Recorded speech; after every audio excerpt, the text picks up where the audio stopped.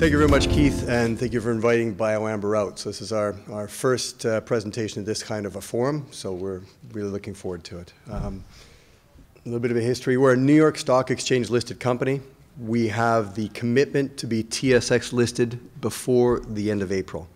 So we hope it'll be done in March sometime, but the commitment is by the end of April we will be listed on the TSX. So currently New York Stock Exchange listed, IPO'd roughly 4 years ago. This is our facility. So we have the world's largest succinic acid plant. This is up and running in Sarnia. The capacity is 30,000 tons a year.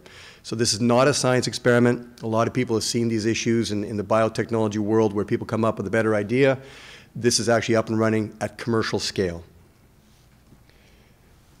What is biosuccinic acid, and actually what do we do? So yesterday, all the plastics that you see in the world, every single plastic bottle, everything is produced from the energy, from the oil and gas side of the equation. All of it. Today, with BioAmber, you can now produce these from sugar as a source material. So if you look up here, on the right-hand side, you see conventional, historical way that we created the building blocks for all the chemicals that we use in plastics, polymers, resins, etc. And it's all through the crude oil process, the naphtha chain. And if you look in the middle at the bottom where we've got building block chemicals, you've got the HOOOH. Now we go back to the top left. We use sugar with a proprietary yeast and water in a very simple process like making beer at the breweries. And we produce the exact same molecule. The only way you can tell the difference between this molecule in the middle that's produced from sugar or produced in the naphtha chain is to actually take it and carbon date it. Of course, the naphtha chain will show it's very old, and that from corn will show it's very new. But otherwise, it is a perfect substitute, perfect replacement. It is identical. There is no differentiation between the two. These are the applications. And again, all plastics, resins, polymers, etc. To Keith's part, you look at the bottles here. We can take our succinic acid, which is not being used in these bottles today. There is a component in these bottles that is being used that, again, is derived from oil and gas chain called isophthalic acid. If we take that isophthalic acid out of the bottle and we replace it with succinic acid, the bottle manufacturer will save 30% on that part of the bottle just because of the weight differential. The properties, the crystallinity, everything is identical. As far as a manufacturing process, it's a drop-in. They don't have to change the process at all. So the overall savings in this bottle by switching from isophthalic acid to succinic acid is 1%, ballpark. In the US alone, we consume, well, North America, we consume roughly 50 billion water bottles a year. 1% of that is material. And that doesn't include the Coke and Pepsi or rest of the world. That's just the US. This is the type of savings that we provide to the people who manufacture the resins to create the bottles. If you look at what it does for the environment, again, this is our molecule that we create from sugar versus a molecule created through the energy process. If you use the oil and gas process, you end up with 7 tons of carbon for every ton of succinic acid you produce.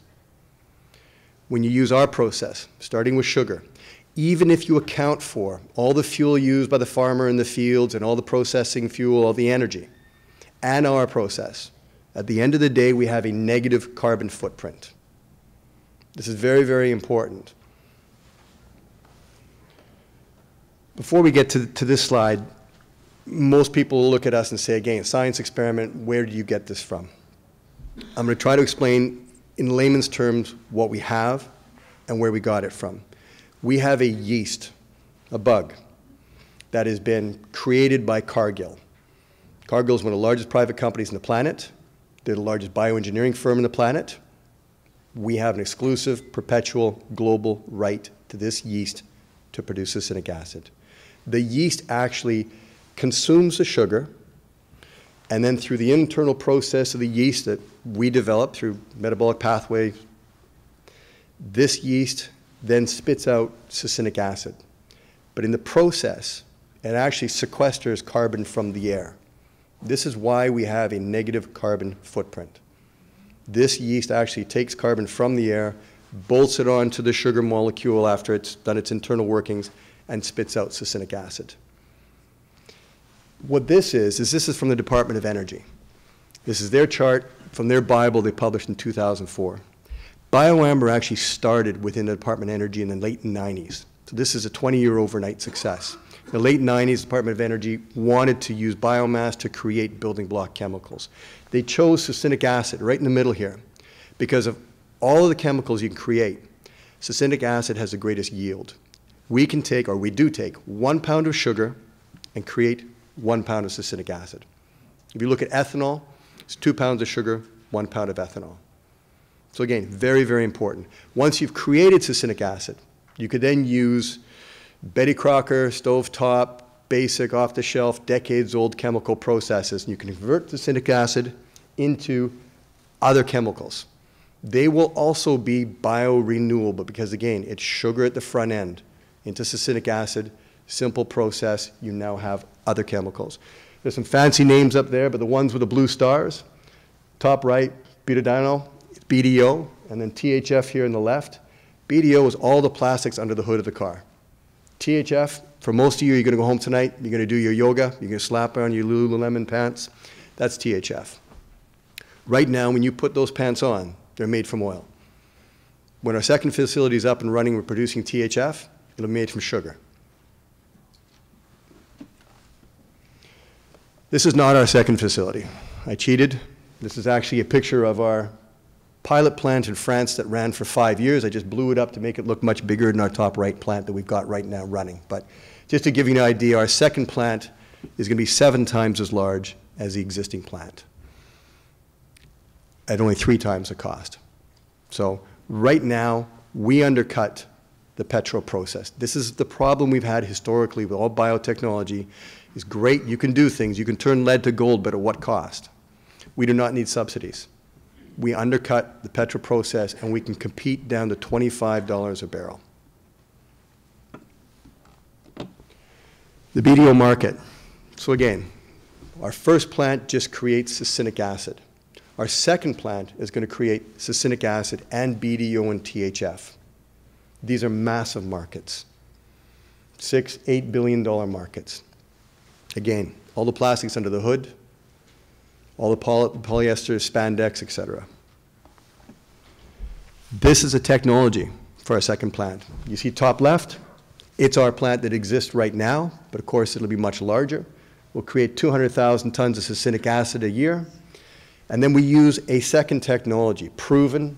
Johnson Matthey, one of the largest bioengineering firms in the planet out of the UK, they have a proprietary technology that they today are responsible for about 25% of the global production of BDO and THF. Our product will be the front end to the facility they build for us, and then we will produce BDO, THF, and succinic acid. So the point I'm making is there's no risk. The technologies have all been de-risked here. Financing plant number 2, it's $500 million. I'm running out of time. Key point is U.S. Department of Energy has got their hand up. It's publicly press released in September for a $360 million low-interest loan guarantee for plant number 2. The balance that we'd need to plug, we have partners like Vinmar, who has an offtake agreement in plant number 2, Mitsui, who's a 40% owner in plant number 1, and a lot of other global chemical giants are coming to the table because we've finally succeeded and we've made it work. So we have, we believe, not as much of a challenge as people might think to finance plant number 2. There's precedence. Plant number 1, we built in Ontario. We chose Ontario because the government came in and they financed basically half of it with low-interest loan guarantees. That plant number 1 cost us 165 million Canadian. They came up with 82 million of that low-interest loan guarantees and grants. So there is precedent there. Value proposition, right now our market cap is $120 million. Plant number 1, when we're up and running, and we believe our guidance is will be at capacity in early 2018. So plant number 1 at full capacity will kick out about 24 million EBITDA. Plant number 2, when it's up and running, which is forecast around 2021, will kick out another 145 million EBITDA. So combined, you're at about 170 million EBITDA, and our market cap's 120 right now. So there is a value proposition there to be had. We basically are trading right now as if there's nothing else other than plant number 1. Last point is we built plant 1, we built plant 2. We have the Koreans have approached us to retrofit a facility in China at their expense because they recognize our technology. They're going to pay for it, retrofit it, ramp it up. We end up with approximately 40% of the economics, and that could be as soon as Q1 2018. Thank you very much.